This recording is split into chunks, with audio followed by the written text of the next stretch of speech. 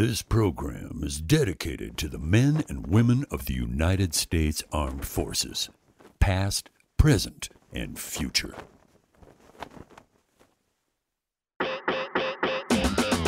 Meet Keith Warren. As a 30-year veteran of the outdoor industry and devoted conservationist, the original Texas angler and outdoor television icon has hunted around the world and across America, showing you big game, educating outdoorsmen, and uniting all hunters. That's Keith Warren, and this is The High Road.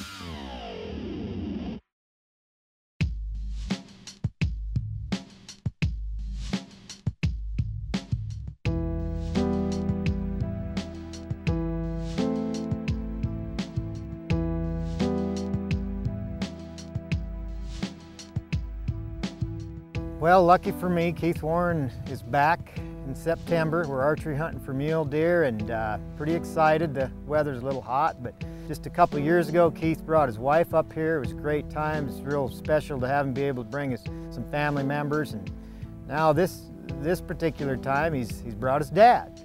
And it was really nice to meet Keith's dad, and he's having a great time. But there's always a little bit of drama with hunting, and sometimes a little bit of drama when Keith is here. Keith is a great shot, great archery shot, great rifle shot, but he's having little problems this time shooting his bow. Now this particular time, it's bad. I mean, it's not a little problem, it's a big problem. I mean, I've seen Keith shoot that bow right on at 100 yards, and this time I'm not sure if he could hit our barn from 30 yards. So we've got a little problem. This week we're in Montana. We're going to be going on a deer hunt. Just landed in Great Falls. This is my father, Bob. The main object of today's show is a father-son hunt, and we're just going to go on a fun trip. Hopefully we'll do some good, but first off, we're in Vaughn right now at 3D Archery Supply. It's owned by Tony Heinert. Tony is a big bow tech dealer, and he's going to help me out with a big problem I have. Tony! Keith, how are you? Long time no see. It has been a while. Good to see you again. Good to see you. That's my dad, Bob. How are you, Bob? My pleasure. My pleasure. I got problems. That's what I hear. And I need some help in a bad way. I mean, this is something that I'm embarrassed to say. And I mean, I've never had this issue before. I've heard about it, I've read about it, and it's target panic. And I mean, I got to have some help. So yep, it's what can you do to help me? Yeah, we can do something. We can go out in the range, and I've got some things we can try, and I think we can get you started on the right track for sure. Okay, well, I'm ready. Let's do it. All right. Target panic is a fear of missing, I guess. When you draw back and you put that pin on the target, sometimes you can't get the pin up to the spot. And when you get it to go by the spot, sometimes you jerk that trigger as it goes by the spot, which doesn't help a bit. It's kind of hard to get rid of.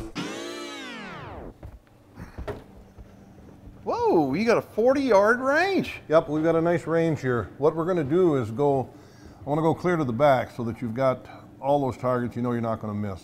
And we're going to start doing this blind bail shooting. I'll show you. Okay. Yeah, this is nice. You'll see, the idea is we don't want you to even consider where you're aiming. You don't care where you're aiming.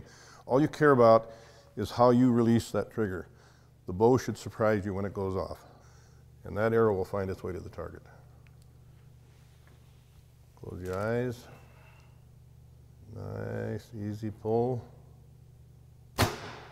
When the bow goes forward, you're kind of pulling it back. And you want to just kind of let it go. When it goes, just kind of let it fall off there just a bit. Try that. Okay. It'll all come together. I usually just use my index finger and my thumb because you may tend to try to grab it at the last instant. I don't want that. How was that? How's that feeling to you? That felt really good. Yeah.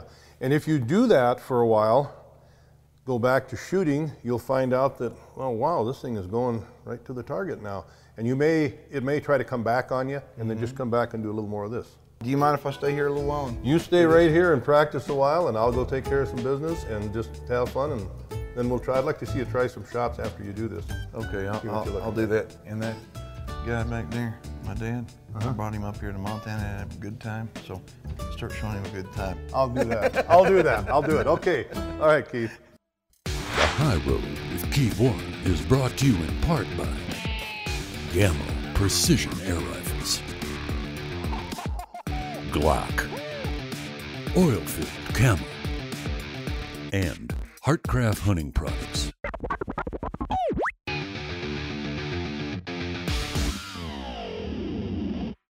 Off-Power Polaris presents Viewer Feedback. This one comes to me from a fellow says, Mr. Warren, I'm trying pellets this year to feed our deer, and I'm assuming he's talking about protein pellets. I found when it molds after a couple of days of getting wet, the deer won't eat it. He's wondering if I have the same problem. He says, I appreciate everything you do for the deer hunting world.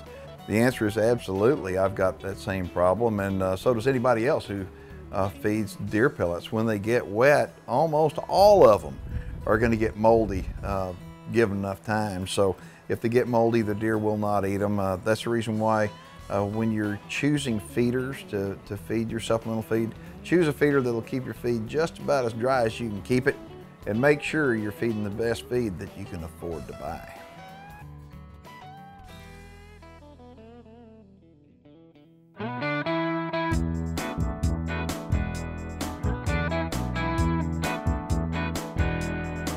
Keith was vexed with his ability or inability to shoot tight groups at the archery range. Tony, who runs the shop down there, said it's all in your mind and you're jerking the release. And what you need to do is perfect the release independent of where the arrow goes, such as shoot at a hay bale, a giant hay bale, and then you concentrate on the pull of the release, and you make it repeatable, and you get confident that you can do that. And then when you put the target up, a small target to hit, you're much more likely to beat this vexation of not being able to release consistently and shoot tight groups. Oh, I'm so messed up, Dad. I mean, I'm telling you, I am messed up. This is horrible. Oh, here's something y'all can help me with. I need a lot of help with a lot of things, but look at this old bow case I got.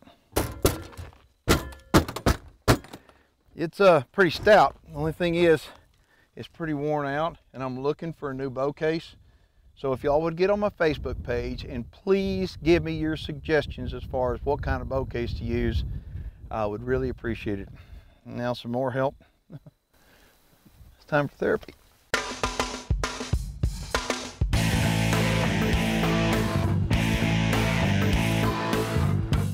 Okay, well, I can see that everything looks copacetic. You're doing a good release, but the one thing I can't see is whether your eyes are closed. Like Tony told you to close your eyes and don't look at the arrow.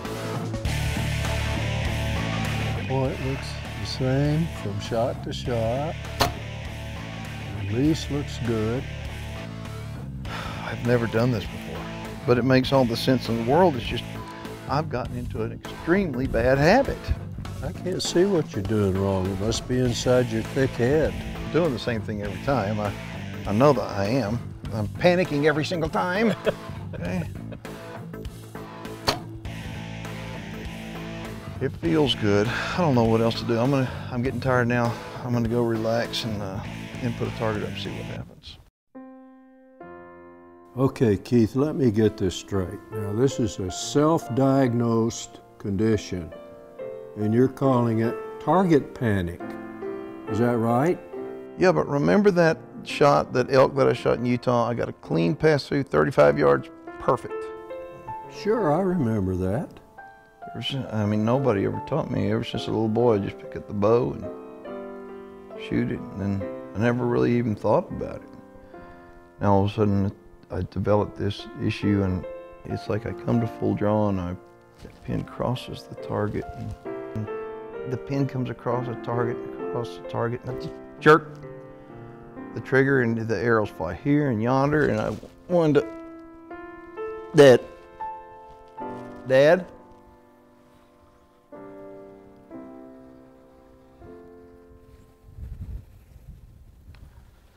Well, thanks for the therapy, Dad. Well, I hope it works for you. Boy, I do too. I didn't even know you left. I mean, I was sitting in Well, I there. thought we had outlived our usefulness there. The fish biting? No. Okay, good. The High Road with Keith Warren is brought to you in part by Reconyx Game Cameras, Savage Arms, Grizzly Cartridge Company, and Jarden Consumer Solutions, makers of the Game Saver.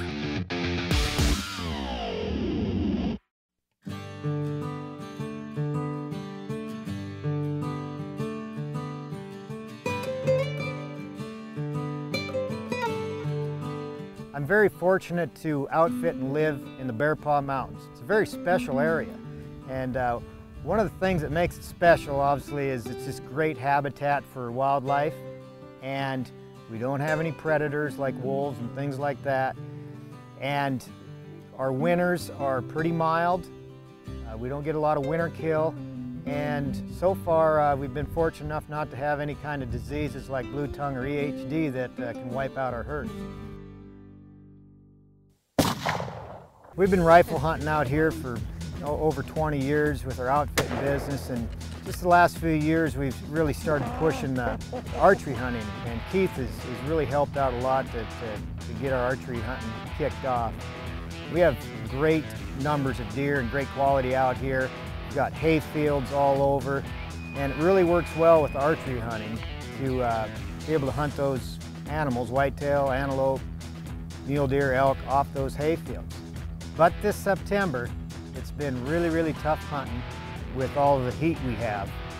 And what the deer are doing is a lot of them are coming down to the hay fields, but they're coming down about an hour after it gets dark or half an hour after it gets dark. So it's been a little bit of tough hunting for that reason. They're coming alfalfa, and the problem is they're coming after the legal shooting light. And some of these shots that we have on these animals are not very close. And with the way Keith is shooting, I don't know if we can seal the deal. Well, most people would look at my costume and think I was a hunter, and they'd be right. I'm a lifelong hunter. But now, at my age, I'm fortunate enough to be able to hunt with a camera, courtesy of a son who is in the outdoor television business.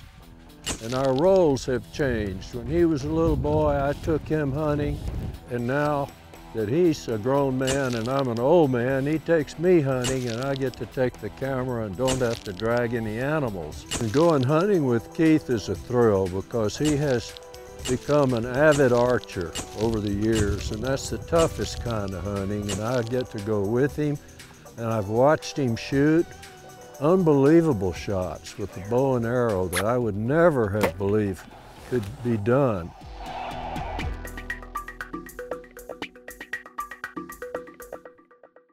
Let's go ahead where the rangefinder is on the fence. That's where we're going to put it. Let me tell y'all what's going on. We wound up last night, we sat in this field, and there were tons of deer that came in. Sat up in a little blind over there, and we had two really big mule deer bucks. Either one of them's a great shooter. They were just too far away, about 70 yards away, and it was a little bit too dark for good camera light.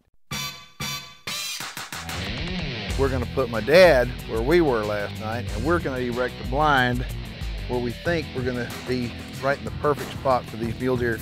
They're coming out of a mountain range out there, and they're coming in here. This is the only alfalfa, and as you can see, it's beautiful, irrigated, green. It's the only food source for miles and miles. So we can be here loud and making all kinds of racket, but about 6 o'clock we need to be quiet and get settled in.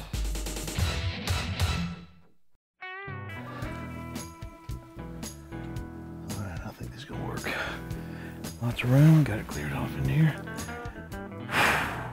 Now all I gotta do is go take a shower, get all cleaned up, and get our equipment and get back out. Got a couple hours before dark. This is gonna be the right spot, I promise.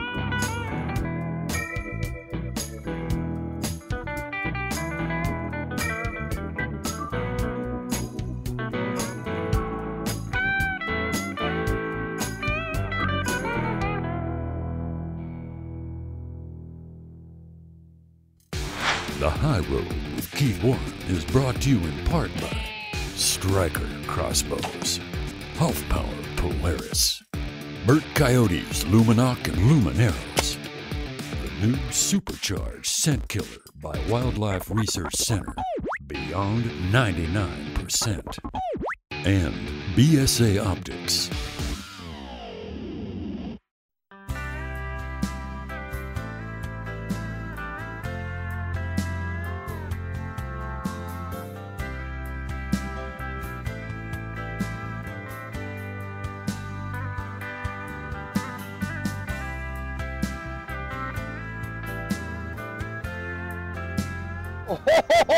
Oh, look at here, folks! It is unbelievable. This is good therapy now. This is really good therapy. And if you haven't taken your father on a fishing or hunting trip in a while, do both you and your dad a favor. Take them, because the way that you spell love is T-I-M-E. Look at that. Look at that, Dad. What do you think about that fish? Thank you.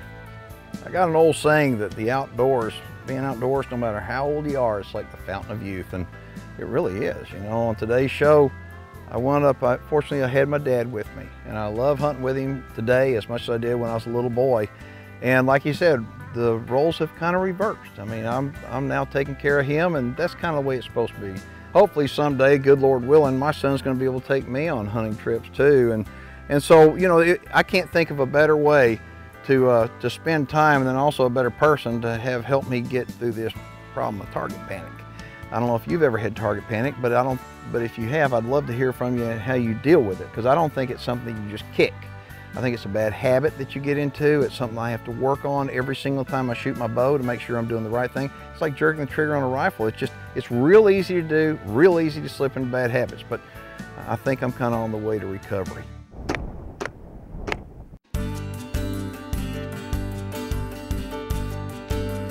I could have taken my dad hunting well, just about any place I wanted to. I'm fortunate enough to be able to do that, but I chose to take him to the Bear Paw Mountains up in Montana and hunt with Chris Faber, because Chris is the best. I mean, he's absolutely the best. The Faber Ranch is a beautiful place. The Bear Paw Mountains are a special place. I mean, it's an area that the mountain range is not that big. It's privately owned, and Chris has a lot of that private land leased up there, which means he manages it kind of the way that we manage for whitetails. I mean, he is managing for giant mule deer.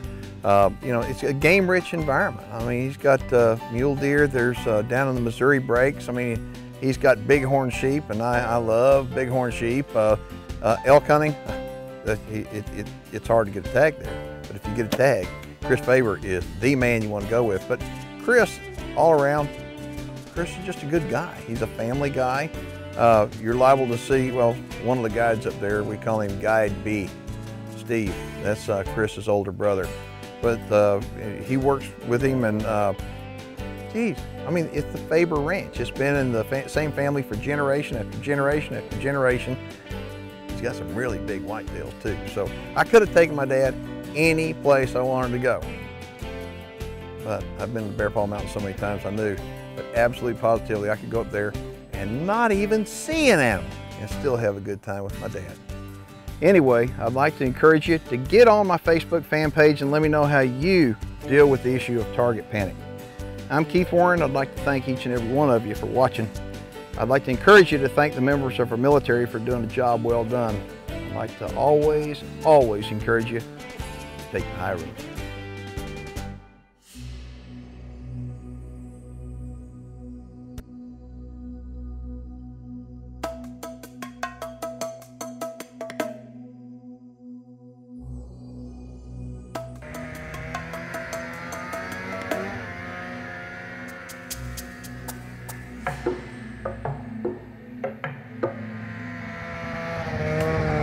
What's amazing about a lion is, you know, their claws, their pad is real wide. They can walk across top of snow. Just amazing how they can walk across snow and not fall in. And then their claws, I mean, they've got the claws that can bring down a deer, and then their big killer claw that they can hook on, pull an animal down, and you know, it's over when they do that, and they're amazing.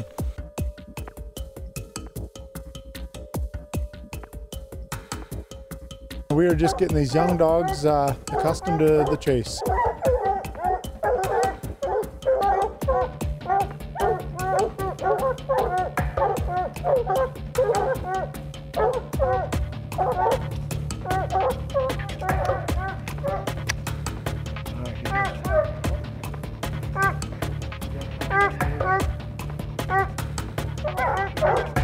Where is it? Where is it?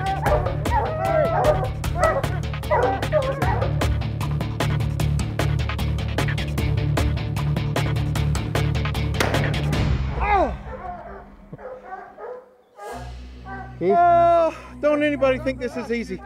This isn't easy.